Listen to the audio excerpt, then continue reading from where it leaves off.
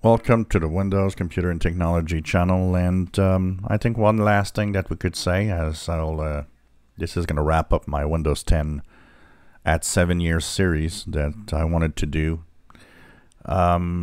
is the big surprise of last year, which is kind of interesting. It all started out with the year 2021, January of 2021. Everybody was waiting and was hearing about Sun Valley. Sun Valley was, for a while, Windows 10 completely redesigned with a refreshing look to it. And we thought, well, you know, Windows 10 is a Windows as a service, and they are able to do that and change things around. So people were, I think, excited in a way that something big was coming to Windows 10. We were starting to see a wear and tear of the Insider program, where after Donna Sarkar left, it seemed that insiders were left alone and left with boring, and still today boring, rings of testing stuff and when there's something new, because often there's nothing new. And that's where I think the Windows Insider program needs to be completely redesigned from what they want to do with it.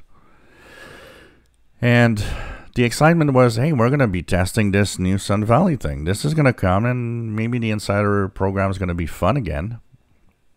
And we started the year with big update to Windows 10. I can't wait. To the big surprise of an announcement and a leak. And the announcement had this in its video: something coming to Windows. And then the speculation started. Look at that. It says it's like an 11 on the floor. Why isn't that, you know, a cross like in the window? And people started, you know, speculating Windows 11 is coming. And Sun Valley was, you know, something interesting that we're still kind of thinking that maybe it's Windows, you know, 10.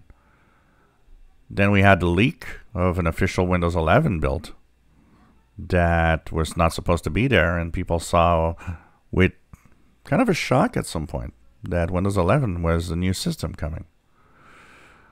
The fact that Microsoft decided on Windows 10 X, which they were working on, but it was just not going anywhere. You know, this is where it's interesting to see that Microsoft can and has built this thing called Windows, and we're in Windows 10 and 11 that works. But when they have to sit down and start from scratch into something new, it seems that it just can't work. There's no, I don't know what's happening inside Microsoft, but they just can't come up with something that works well. And that Windows 10 X was supposed to be that new thing that is going to be a different type of Windows for different types of devices. And it was advertised a little bit as a Windows that could work on, you know, low-powered devices, including, you know, foldable devices. And as we get this new logo where people are speculating Windows 11, we also learned that Windows 10 is being, you know, they're stopping development. It's not going to work. We're not going to do Windows 10 X anymore.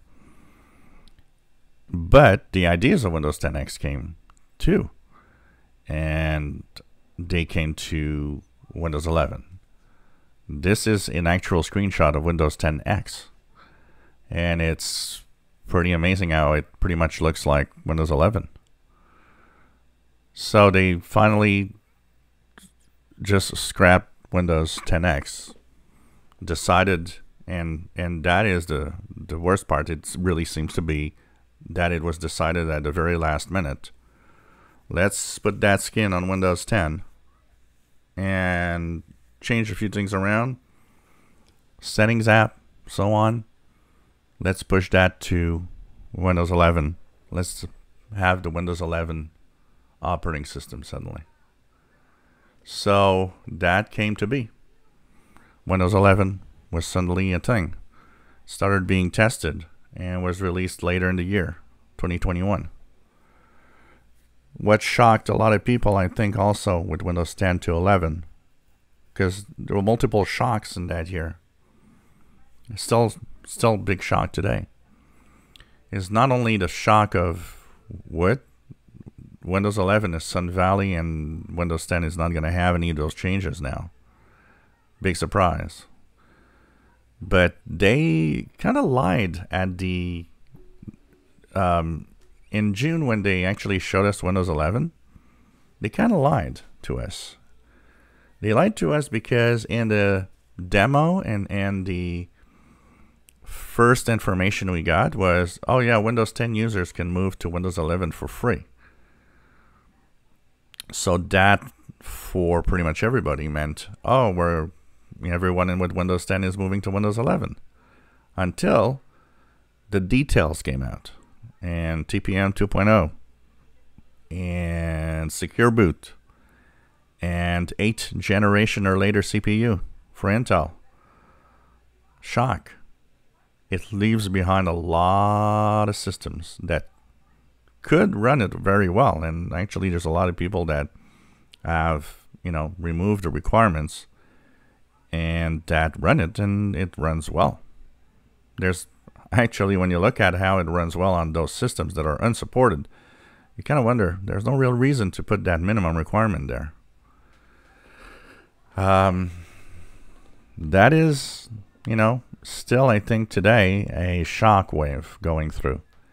And people are still astonished at where we are with Windows now.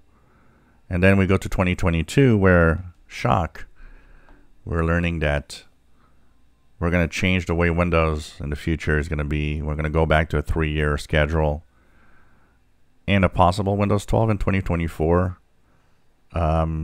This is just incredible. It's I think, a Microsoft that kind of lost its way a little bit and doesn't know where to go.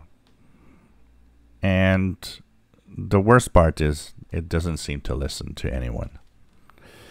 If you enjoy my videos, please subscribe, give us thumbs up, and if you did like my little series on Windows 10 at 7 years, leave a little comment below saying you had a lot of fun watching it, because there could be more of different other things like that I could do little series. But I thought it would be fun to have a look back and go up to here where we're now going and looking to the future of Windows. If you enjoy my videos, please subscribe, give us thumbs up. Thank you for watching.